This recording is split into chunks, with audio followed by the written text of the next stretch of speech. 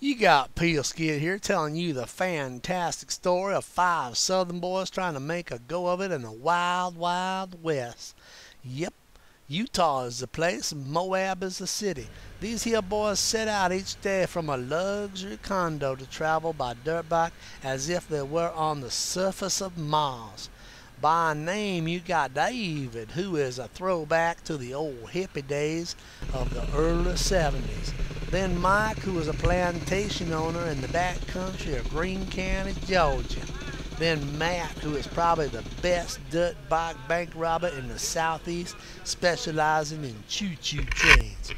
Then Steve-O, who is an Elvis Presley impersonator and just finished a gig in Las Vegas. And finally, Hawk, who is an IT cloud architect, whatever the heck that is. By far, this is the greatest dirt bike team ever assembled in the history of the United States of America. The details are in the fine print. 450 miles of rock, sand, water, cactus, and pure hell each day for 5 days in a row. A true test of human endurance, but this group is the best in history. I'm gonna tell you right now, this trip is epic. One famous boy slid out on a side slope pass and nearly went off a 2,000-foot cliff. Sorry to say he screwed his knee, and after a hospital visit, he was out on the last day of the ride. Steve-O crashed and burned about 15 miles back into a trail known as Poison Spider.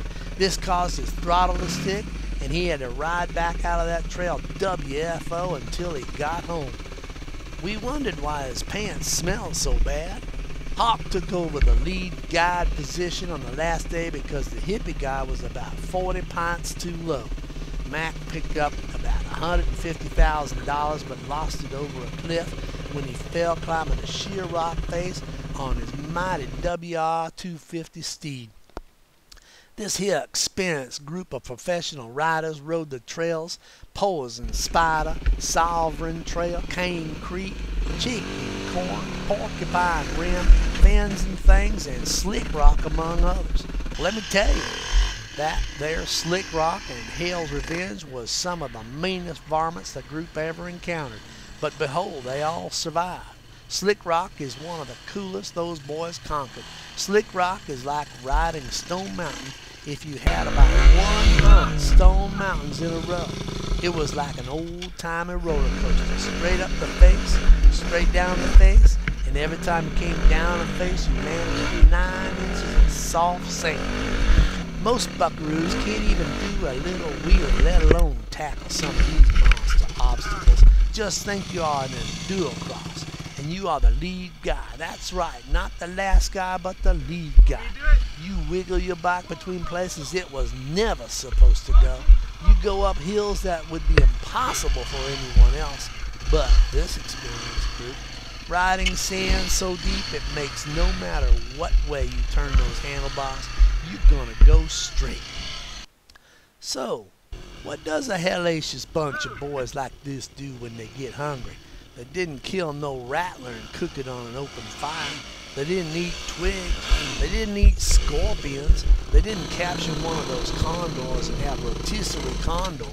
Nope, they went to the local brewery and had prime rib and baked potato salad like any real man would do. Well, don't forget they also downed copious amounts of beer to quench that desert thirst.